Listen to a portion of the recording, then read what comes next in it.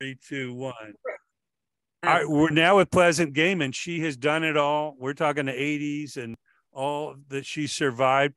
And she's an author, and you do so much now. You've got the whole counterculture world that you've created here. You've done all the music. You've, written a number of books now. Talk about Rock and Roll Witch, your latest book. Rock and Roll Witch is the subtitle to it is a memoir of sex, magic, drugs, and rock and roll. Because it's basically it's my 9th book, and it's basically like my other books, which are all memoir, all true and unembellished.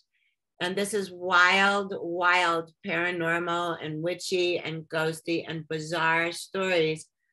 But it's almost all of them are with like people like the Go-Go's or Alex Chilton or the Blasters or the Germs, the Cramps. Kid Congo is all over the book. Actually, when his book's coming out in October, and it's called Some New Kind of Kick. And we were talking on the phone when we were both working, we had both just passed in the manuscripts for our books. And he said, "You are all over my book." And I said, "Dude, you're in practically every story of my book." So it's all just crazy stories, that it's like ghost stories, but it's punk rock and roll ghost stories.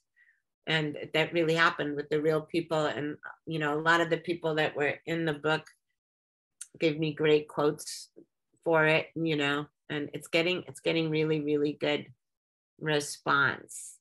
And so if anyone, you can get it on Amazon or from punkhostagepress.com. That's my press. Or if you go to my website, pleasantgaiman.com, I will send you, you can buy it from there, and I'll autograph it to you, and I'll kiss it and stuff. You can have my DNA. I know people were lined up at the bookstore for that lipstick and autograph. We love it. It's real. And Kid Congo, I mean, the Cramps, all these bands were just so infamous for their decadence and their outrageous, behavior. And to them, it just seemed normal. They had come up in so many different kinds of ways. And, I was telling Jerry Lee Lewis's sister today, it's like, it's so amazing that punk rock embraced that early roots rock and roll, that rockabilly. It had the same into psychobilly and all that. It was the exact same energy. That's why it's like you said before. It's like what music makes you feel, what it inspires in you. It was the same. All that early rockabilly stuff from the 50s is so fucking wild. It's hard to. I mean, of course, there was some that weren't that wild, but you could still listen to, like Johnny Carroll doing Rock and Roll Ruby, like screaming through it and stuff, or like, when you listen to anything of Eddie Cochran, how old was he when he died? Was he like 18? Was he 17? I mean, it's insane. It's crazy. But Vincent, all that. I mean, yeah. She reminded me of Jerry Lee Lewis doing Breathless that X did. And everybody's covered, Great Balls of Fire and a whole lot of shaking going on. And it's just timeless. That music. I'll tell you a really funny story. When Levi and I were first dating, hang on. So hold on, I'm getting my car keys. Sorry. Okay. Hi. I'm doing fine. Well, yeah, that's crazy. The timeless music. You look back at the 80s, and it seems like in one way a lifetime ago, and another way it just seems like everything has been a consistent, run from that. And so many of those characters from the Hollywood 80s have become movie stars. They become Rock and Roll Hall of Famers. They became, multi-platinum icons around the world. But it's that free spirit, that we love so much, that permeates your books and everything you do and all the groups that you've been in. I mean, it's crazy. Screaming Sirens and Ringling Sisters. I mean, how creative, where you just come up with these concepts and to start creating music, and there were no rules, and that was so great about it. And we really hope that the younger generations embrace that. They don't get caught up with all this technology and shortcuts, and really still want to be creative and pay their dues. Yeah, I mean, I still actually live like that now too. I mean, the stuff that I experienced and learned from in the early days was you can do whatever the fuck you want if you put your mind to it, you know. And I tell that to people all the time, and they look at me like I'm insane. But like, I'll tell your listeners, in case any of them are in LA, like I had a dream a few years ago in 2017 that I had an all occult witchy burlesque show. And so I was like, I got to do this. No one's doing it. And this was before everyone was a witch on TikTok or, but I just thought this would be so cool. Who wouldn't want to go to a witch burlesque show, you know? And so I named it Bell, Book and Candle after the Kim Novak movie, which, you know, I discovered through punk rock because that was one of the movies that I used to watch when you know, it would always come on TV. It was in regular rotation, you know, when everyone was coming home from clubs. But that's how most of us in punk rock got a really good like film education too. But so I just started the club, you know, and it went like the first one was 2 weeks out from when I decided to do it. And now we just had our 5th anniversary, and it, you know, the show always sells out. I mean, it's always amazing. So that right there, well, congratulations. That came only from punk rock, you know. I mean, like I started my own magazine because I thought I could, you know, the fanzine, and then I wrote for real magazines. I always tell people, this is gonna sound like, you know, I should be an inspirational speaker, but for people today, you've got so many more resources than we did back then, you know. Really, you could do whatever you want, almost. Like, I mean, you know, maybe not like, you know, armed robbery and like, you know. Yeah, as long as it's legal, you can pretty much create and find a niche. That's what I used to say about David Lee Roth, by the way, you know, with Van Halen.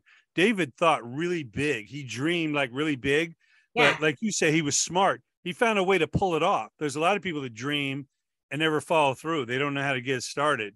Or some of it is just, and then they complain like somebody took their idea. No, I think a lot of people have that idea. They just made it happen. Yeah, like fear is the thing that I think holds everybody, not everybody, but the people that don't do their dreams. Fear is what holds them back, you know. And that's like the biggest thing that I learned, like from the punk rock. You can't be afraid to fail. It just means you pick yourself up, dust yourself off, and try it again. You learn something from that. You can't necessarily succeed the first time out. That's how everyone started. No one had been in bands before, maybe a couple of people, but nobody ever. It was just like, let's just do this and see what happens, you know? And that's, I remember Jane Whelan saying that, like, we didn't know how to play. We just started making noise, you know, and totally learned along the way. Yeah. And a lot of people, like the thing that was really fun when I saw that, you know, I was in that Go-Go's documentary, but I didn't see the whole movie until it came out. And I was just laughing so hard because it was like Jane and Charlotte and Kathy all just lied and said they knew how to play to the other people. And then until it became apparent that nobody did, but it was just like, yeah, sure, I can play. And it was like, okay, better learn how to play. That's what everything was like then. You just gotta, I mean, I tell this to people in when I'm teaching dance, you know, but like I'll start teaching complicated things, you know, after a few lessons. And some teachers are like, you can't teach that. That's way too advanced for them. And I was like, well, it looks like they're getting that step to me. And they're like, but that's too advanced. And then I just think like, if babies are supposed to crawl when they're 8 months old, but a baby starts crawling at 6.5 or 7 months, the baby is not thinking, oh, I better wait till I'm 8 months old. They just start doing it, you know? Yeah. And speaking of Go-Go's, like I said, as part of the team that signed them, put them out. And of course, they'd gotten turned down by every label. The label guys were like, nah, this will never sell. Oh, the girls can't play. And then when they hit Our Lips Are Sealed and MTV and Beauty and the Beat, everybody's running around looking for a girls group. They the same people that said girls group wouldn't sell.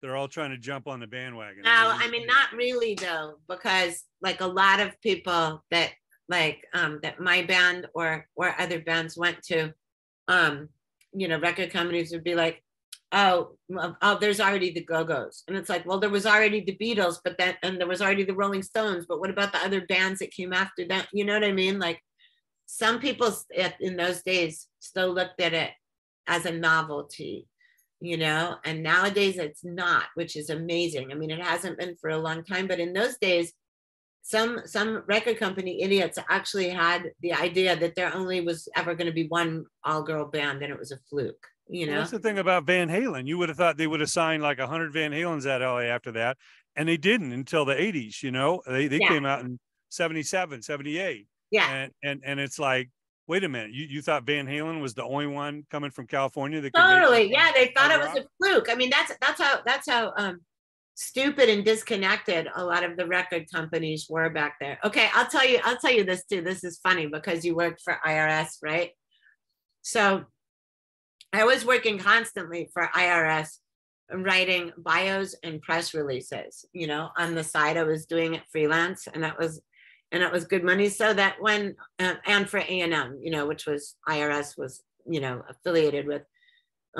So when my band, the Ringling Sisters, got signed with Lou Adler from A&M, you know, got signed to A&M through Lou Adler, then I wrote the press release for my band, right?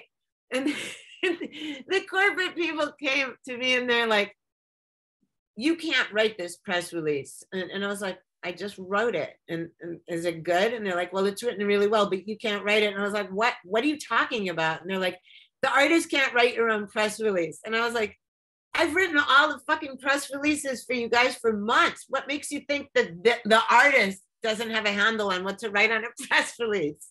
Are you crazy? You know what I mean?